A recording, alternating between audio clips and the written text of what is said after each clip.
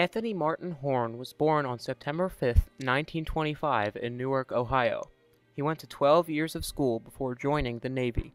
In fact, he was still a senior in high school when he enlisted in the Navy in 1943. Since about half of the boys in his class were joining the service, the school decided to give them their diplomas before they left. His training was very short, the reason being that the United States needed as many men as possible to join the fight. The training took place in Sampson, New York, and this training, which was supposed to be a 2-year course, was completed in 6 months. His training was very simple. Most of the time he would just sit around because of his position. Once on the USS Cacapon, a fleet tanker, Mr. Horn became the tailor on board because the original tailor had gotten sick and went home. This turned out great for Mr. Horn. He now had his own private room filled with supplies, all because he was the ship's tailor. Since Mr. Horn was the ship's only tailor, he was treated very well. He also received free haircuts, shaves, massages, and laundry for his tailoring. Not to mention that he also received the food that the officers ate. So overall, Tony was treated well aboard the USS Cacapon. And then I eventually took over the tailor shop because the tailor that we had on board got sick and was sent home, so my boss's mate enlisted me to become the tailor, which turned out great because it turned out I had my own private room and everything. So, and I did the guys' tailoring. That way I got all my laundry done for nothing, and I got my haircuts and shaves and massages and all that kind of stuff. So it really turned out great. I had a racket. Mr. Horn also served some time on a minesweeper, the USS Peregrine. He served on the ship for the same reason. The fire control man on the minesweeper got sick and was sent home. So, Mr. Horn went on the minesweeper and was on it until he had successfully trained a replacement, which took about 4 months. Then, he went back onto the tanker. For one stretch, he was out at sea for 18 months without leaving the ship.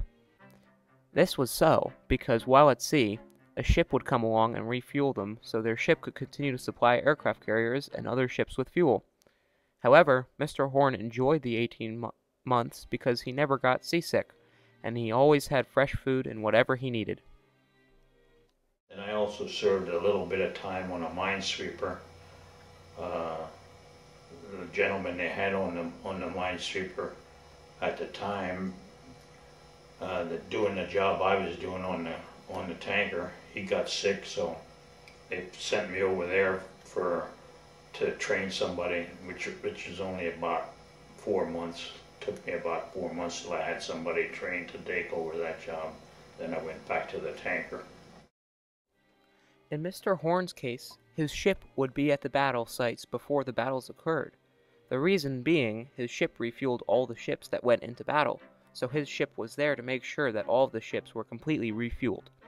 Also, when the ships were low on fuel during the battle, they just came out to Mr. Horn's ship to be refueled again. Mr. Horn also saw many beautiful places during his time in the Navy. Because he was placed in the Pacific, he got to see many gorgeous islands. However, he only ever got to get off and see most of 2 island areas. These islands were Hawaii and the Marshall Islands. Mr. Horn described the islands by saying, "A beautiful place. They had the most beautiful water there, clear as a whistle. Seemed like you could see forever down the water. Nothing but coral, and fish, beautiful fish." Mr. Horn also saw glimpses of certain islands when he was assigned to get the mail. What did you see in the Pacific Islands, like the terrain and the weather? Oh, the Pacific Islands are beautiful. I mean, what I saw of them, the only one I only got off at 2 islands. I got off in Hawaii for a while, a couple of days, which was a beautiful place, and then I also got off in the Marshall Islands after the battle was over, and they had the most beautiful water there, clear as a whistle. and it seemed like you could see forever down at water, and nothing but coral, beautiful coral and fish, beautiful fish. Mr. Horn's ship traveled in a convoy system to protect his ship. The Navy did this by protecting the fleet tankers with destroyers. The convoy could have up to 25 ships altogether. The ship he was on was always loaded with fuel. If hit, the ship would easily explode and sink because of all the fuel on board. This happened to Mr. Horn's sister ship. This ship was hit by a small one-man submarine, and in minutes the ship exploded and sunk, killing most of the crew on board. Then the crew of Mr. Horn's ship had to go and clean up the scene of the disaster. Mr. Horn said that it was not a sight that should be seen by anyone. But because of the protection we had with the destroyers, only one ever got close to us. And then our sister ship that we traveled with, they were torpedoed by one of those small one-man submarines, I guess you'd call them. They were actually just man torpedoes is what they really were. They were hit twice with one of those, and they sank it within, oh my, just seemed like minutes. They sank. Well, it was more than minutes. I'd say maybe an hour at the most. So they lost most of their men. They lost most of their men, and because they had about 3 or 4 explosions on board. They had just loaded up with fuel, aviation fuel, which we carried to supply the small carriers that went with the convoys, and we couldn't see it, but we could hear it, and we saw the flames go up in the air and stuff like that. But it was pretty bad. And then we had to hang around for a couple of weeks to pick up the dead bodies and so forth. Your family during the war? During the war? Yeah, how did you stay in contact with them? Did you send them Well, letters? the only friends I had were the ones on board ship, so, it was easy to stay in contact with them. We weren't going anywhere. Oh, great. In fact, well, when the war actually ended, we were on our way back to the States then already, because they were no longer shelling any islands or anything like that. So. What career, when the war was over, when you went home, what career did you go into?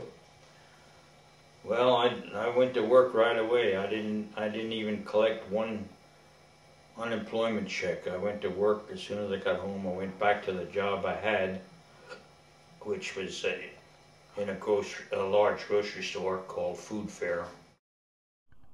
When Mr. Horn returned from his service in the U.S. Navy, he was well received by everyone back home. There were many parades in honor of the veterans when they returned home to Pennsylvania.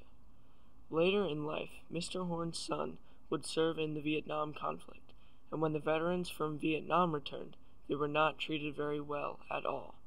After coming home, Mr. Horn worked for 45 years at a grocery store and in the printing business before retiring in 1991. Upon looking back at his service, Mr. Horn believes that it affected his life in a very positive way. He would not have gone to college because he could not afford it.